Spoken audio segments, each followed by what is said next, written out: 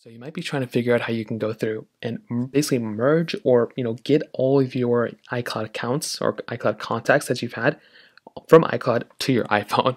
Long way to word it, but essentially it's a very, very basic process. Now, the first thing you're going to want to do is you want to make your way over to your settings application on your particular iPhone. When you do that, you'll come to this particular page. Now, what you're going to want to do here is you want to go ahead and click on your name that's on the top of the settings panel right here, and you want to tap on it. Now, when you do that, you'll come into this next particular page.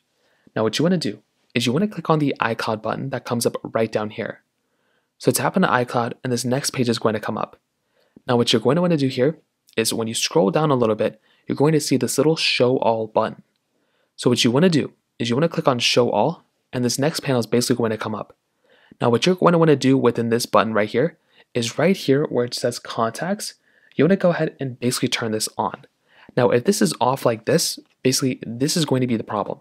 But you can see right here that if you really wanted to turn off your contacts and you want to keep them on your iPhone, you can click on Keep on My iPhone and you can still retain those contacts that you've had on your device on your iPhone physically, and they'll be removed. They won't be removed from your iCloud account, but they'll just won't be available on your iCloud account. They won't be syncing up anymore.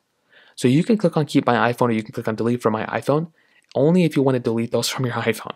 If you no longer want these contacts on your particular phone, you can click on Delete from My iPhone, and that'd be another thing you can kind of check out as well.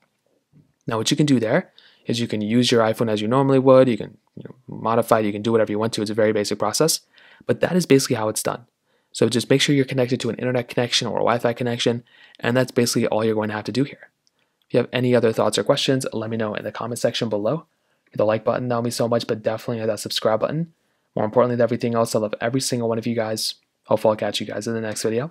Peace out till then.